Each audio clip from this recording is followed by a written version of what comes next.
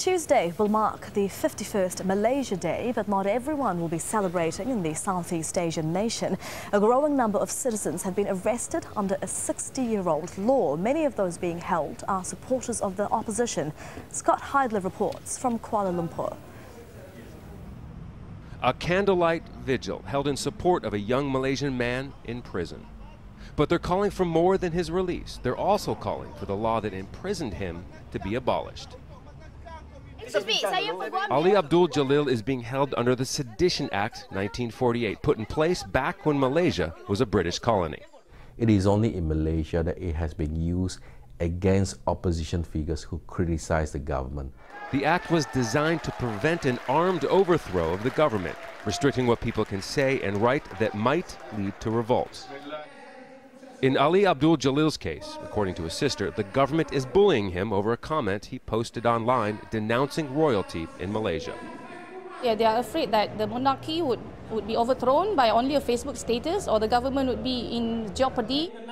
But in growing numbers, opposition party members are being arrested, along with journalists, an academic, and a religious leader.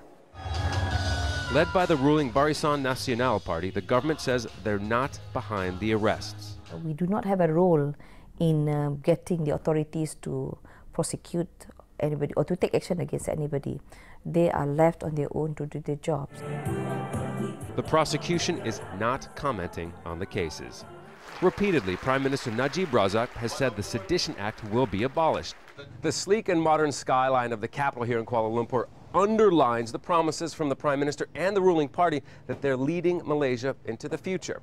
So why then are they using this decades-old colonial law to silence the opposition? Opposition leader Anwar Ibrahim is facing a second sodomy case. His lawyer says the timing might be because of this case.